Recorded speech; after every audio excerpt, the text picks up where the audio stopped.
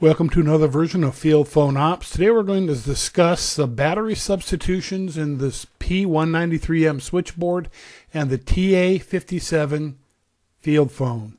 So sit back and we'll talk about it.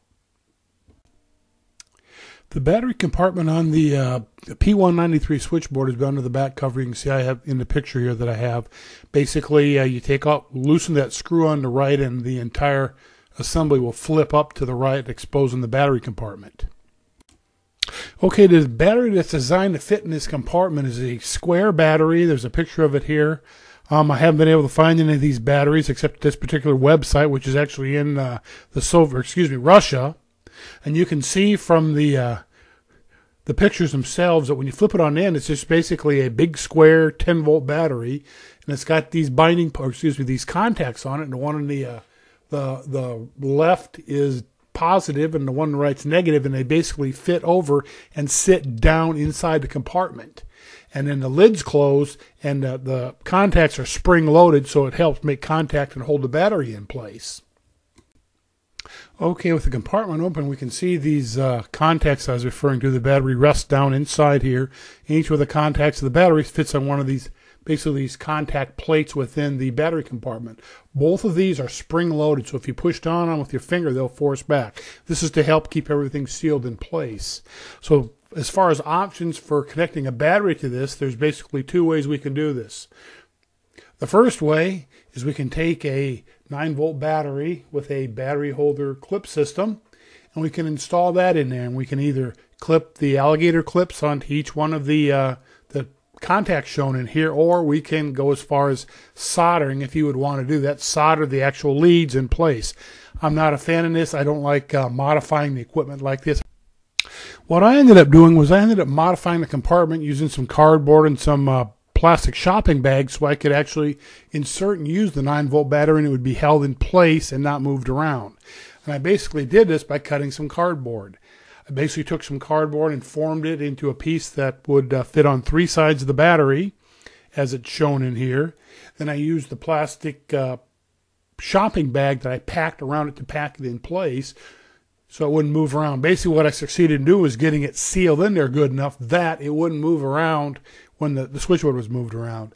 Then for the final thing, I actually took some pieces of plastic and I cut them and inserted them into the cover to make the cover tight. So when the cover closed, it would actually push down the battery onto the spring-loaded contacts and lock everything in place.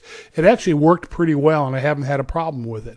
Lots of times I take my switchboard out to different collector shows and that, and it gets moved around a lot, and I've never had a problem with losing contact on the battery inside of like this. I also used the plastic shopping bag instead of using tissue paper because I was worried the tissue paper would get dried out and would possibly become a fire hazard if there was ever a spark in there. And also, that plastic bag in there will not attract any moisture or anything really bad. So this was my solution to the problem and how I ended up doing it. Once you get the battery seated good with the plastic bag and the cardboard and such, go ahead and close the lid and tighten it up. And then I also did some checks with the handset as I was going through the process to make sure that I had side tone and was getting good contact. And this is pretty much it. It's done and it's ready to go. Next, we'll go ahead and there's a similar issue we have with the TA57 field phone, and we'll talk about that one next. Okay, we'll open up a TA57 field phone, and here we go. Open up. There's the battery compartment. You open the cover on it, and it has the same issue as the 193 switchboard does. It uses that square battery. But in this situation, the battery actually fits sideways inside here, and that spring clip in the back actually holds the battery firm against those forward contacts. Similar solution to the same thing. You have 2 ways to do it. You can either take alligator clips and a 9-volt battery and clip it onto each one of the little clips shown in there to make contact. Or I've heard of people soldering too. Once again, I'm not a big fan of soldering on this stuff. So what I did was I came up with a way that you could do it similar to the other thing using a 9-volt battery and some plastic shopping bags and actually lock it into place. And it holds well and you don't have to modify the equipment. Go ahead and pack a shopping bag in there really tight. Place the battery in like this with the positive on the left, if I remember correctly. If not, you can you just swap it around, try it. I actually put it in and check the handset to see if I have side tone. And then once you get in there good and tight, go ahead and take and pack the other bag around it really tight. I might actually use a screwdriver in a couple cases to pack it on around it really tight so that the lid would close really tight over the top of it.